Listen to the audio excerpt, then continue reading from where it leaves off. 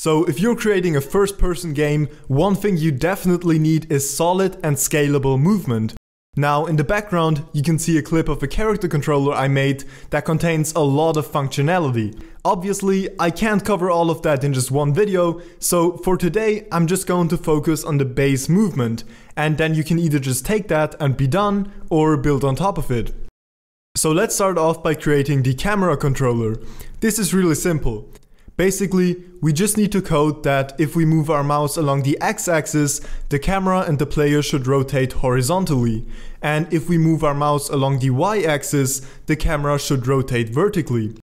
So open up a new script, and we're going to start by creating two floats for the x and y sensitivity, a transform for the player's orientation, and two other floats for the x and y rotation of your camera. Now, before we implement the rotation, let's just open void start and make sure that the cursor is locked in the middle of the screen and also invisible. In void update, we can now get the mouse x input by using input.getAxisRaw mouse x, and we're going to multiply that by time.deltaTime and our x sensitivity. And you can repeat the same thing for the mouse y input. Next, you just add the x input to your y rotation and then subtract the y input from your x rotation. Now I'll be honest, this sounds a little bit confusing if you hear it for the first time, but this is just the way Unity handles rotations and inputs. So this is the correct way to do it. Now you want to make sure that you can't look up or down more than 90 degrees.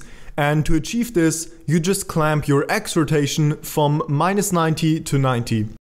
And now in Unity, if you want to apply any rotations, you normally just use quaternion.euler and pass in your values. In this case, you want to do it once to rotate your camera along both axes, and then a second time to rotate your player along the y-axis.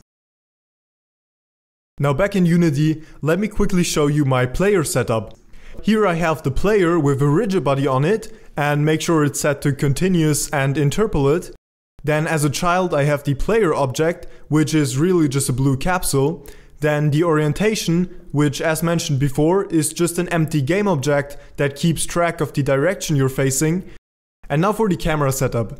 I chose to put the camera into a separate camera holder because having a camera on a rigid body object can be a bit buggy.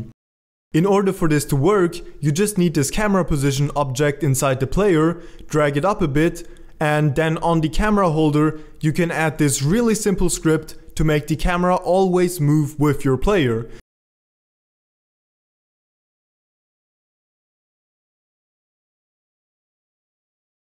And of course, don't forget to assign the player cam script you just created to the actual camera and set the values to something like this.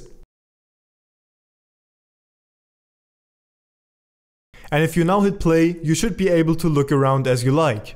And now that's out of the way, we can finally start with coding the movement. So open up a new script and start by creating a float for your movement speed and a transform for your orientation. You'll also need two floats for your horizontal and vertical keyboard inputs, a vector free for your movement direction, and a reference to your rigid body. Now in void start, you just want to assign this rigid body as well as freeze its rotation. Next, you can create an input function similar to how you did in the camera script, but this time for the keyboard inputs.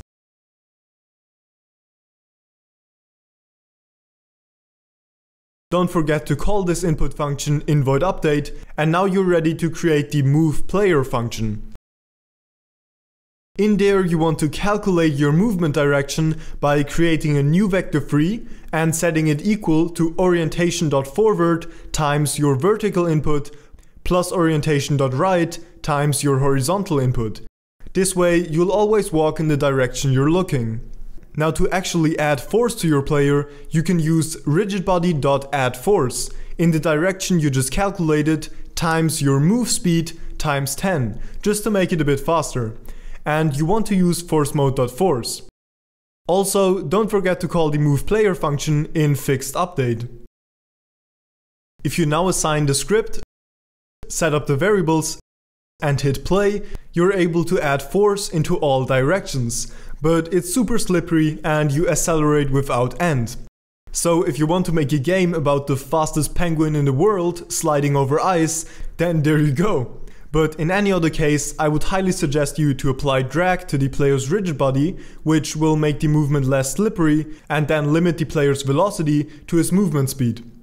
So head back to your script, and first we need to check if the player is on the ground, and only then we want to apply drag.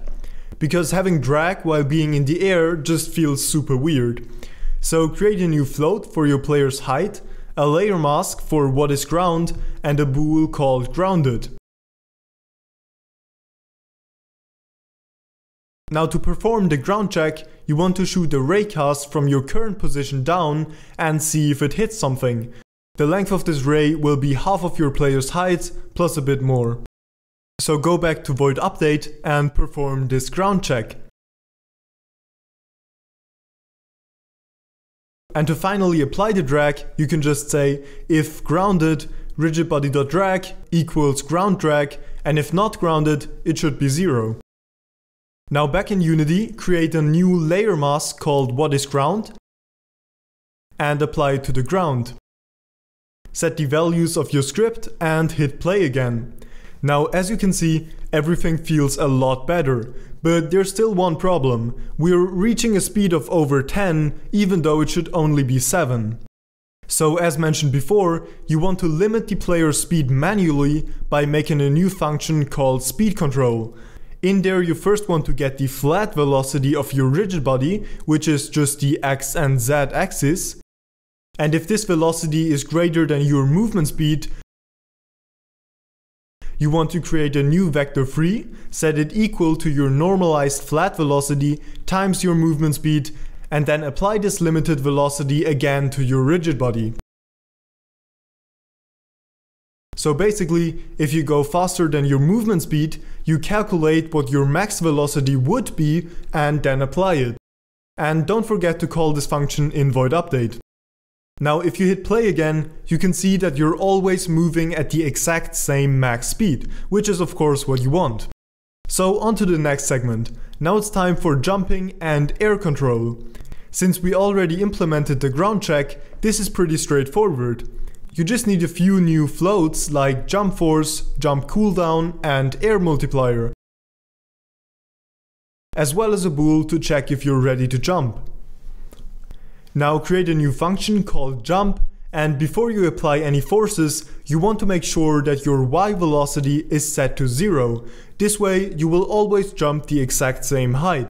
After that you can apply the force with rigidbody.addForce in the upward direction multiplied with your jump force, and this time use force_mode.impulse because you're only applying the force once.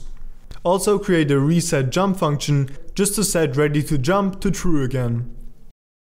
Next you want to choose a key for your jump key, and then in my input you can check if this jump key is pressed, you're ready to jump and you're grounded.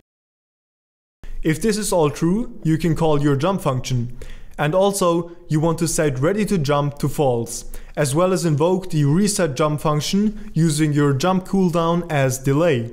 This way, you will be able to continuously jump if you hold down the jump key, which is something a lot of beginner movement scripts lack. And as mentioned before, we also want to change the air control a bit. So inside of your move player function, you want to add these if statements, and if you're in the air, multiply your move speed with the air multiplier. Back in Unity, you can set the new values to something like this and give it a try. Now you're able to jump if you hit space, and if you hold space down, you jump continuously. Also, the movement in the air is now a lot more reasonable. And with that, you just finished a fully working character movement script. As always, if you have trouble setting it up, in the description you'll find a link to my Discord server, and on there you can download the entire project file totally for free. And of course, there's still a lot more you could add on top of this. For example, next week I'll upload a tutorial on sprinting, slope movement and crouching. But for now, thank you so much for watching. If the tutorial has helped you in any way, please like the video in return, and make sure to subscribe for more awesome tutorials. See you next time, and best of luck with the game you're working on.